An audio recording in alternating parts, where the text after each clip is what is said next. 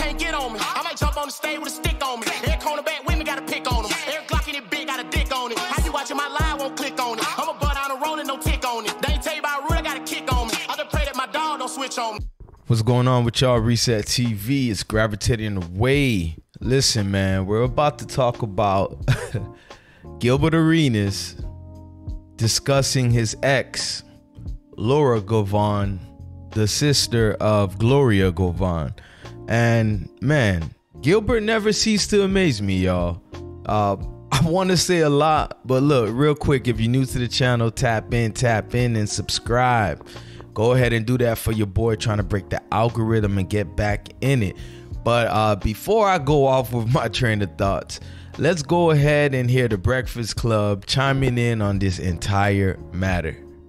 Anyway, Gilbert Arenas was sued by his ex, Laura Govan, over a fake ring. So he sat down with Vlad and he spoke on why his ex, why he gave his ex a fake engagement ring from the jump. When the proposal happened, it was like, I think around her birthday, we got in a fight 8 days later and broke up. And when we broke up, I'm like, that was a waste of money. I want my ring back. So I was like, how do I get my ring back? I just gotta get her back. But when she comes back, I'm gonna have a fake one and I can switch it at any time. And then that's what I did, had the fake one created and started, hey, missed you, come on back, and do all that stuff. And then played house. And then years later, I eventually switched it, put that one in the safe deposit, and then she just had the fake one. Years later? Yeah, you played house for years. Wow.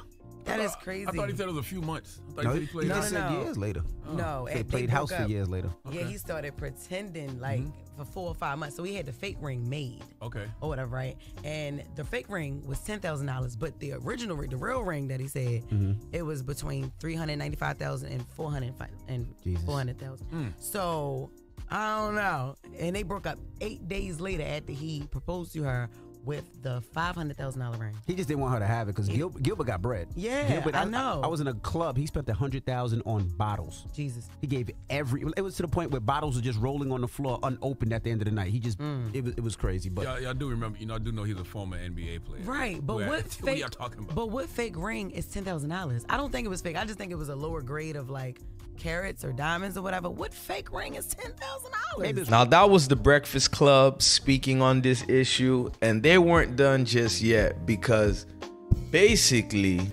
Just With the Mess breaks down, or rather Let Gilbert's breaks down on the aftermath of his ex-fiance finding out the ring was fake.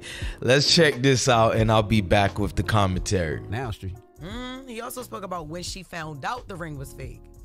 When did she find out that the ring was fake? I think once we broke up and it was all said and done and she started like really going at me in the media, and then I won like custody. And then from there, I guess one of her friends was basically telling her that you need full custody. So you need to, he needs to be a danger. He needs to do this so you can put a restraining order on him. So that's when the fight started happening. And then once that started happening, and then me being a troll that I am, I took a picture, put the ring on it. And you had the original ring. Yeah, I had the original ring and posted it online. You posted online. Yeah. Legend. That's crazy. Dropping the clues bomb for the legendary Gilbert Arenas. Now you could check out that episode, and not of the Breakfast Club, but of Gilbert Arenas explaining about the $400,000 ring being fake. He's on Vlad TV. Matter of fact, Vlad just dropped this video yesterday. But look, Gilbert basically breaks it down and says, hey, I got homegirl the ring. It was about $400K. We broke up 8 days later. Then they made up because Gilbert had a plan of, playing it cool with the girl. Hopefully everything was settled down and he could replace the ring, which he did. Now, I'm not gonna hold you. It's not the worst thing I've ever heard. As a matter of fact, I think that is very, very smart. A lot of people put a lot of efforts and focus on the aesthetics of a marriage, meaning the wedding, the honeymoon, the ring, and everything that comes with it. And I used to hear this saying, they would say it's not the wedding for the man, the wedding is for the woman. And it's like, whatever. But I never see a focus, or rather an emotional investment, emotional commitment on the actual marriage. And look, hey, judging by how Gil seemingly, now I don't know what it is personally, but seemingly Gilbert seems like he's living his best life. His daughter's about to go into college as one of the top recruits in the nation. His son, the same as well. Elijah Arenas, that is. Gilbert's doing his best thing. I see him every now and then with the French chick, Melly. You know, he looked like he's living his life. The Govan sisters, look, between Gloria and Laura, both whom dated Matt Barnes and Gilbert, those sisters seem to have a lot going on. Gilbert, maybe, you know, you had that big contract and you felt like you wanted to drop that big bag on the ring. But for me, it's never been about the ring.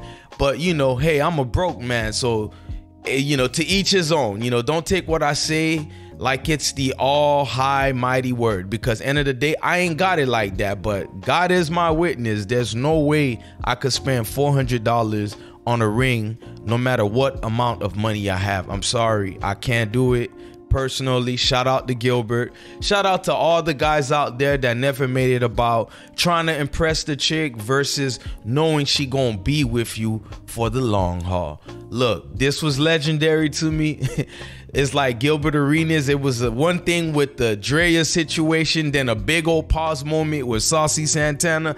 I mean, you never know what you're gonna get with Gil. You feel me? He's entertaining. I mean, hey, I definitely chuckled up. Hopefully y'all could feel the same way, and if not, my bad. But I don't think no woman is worth $400,000 on a ring, and we haven't really auditioned for the marriage yet. I'ma holla at y'all. This was Gravitating Away. Make sure y'all tap in. Make sure you subscribe, and trust me, we're about to drop more lives. I'ma holla at you.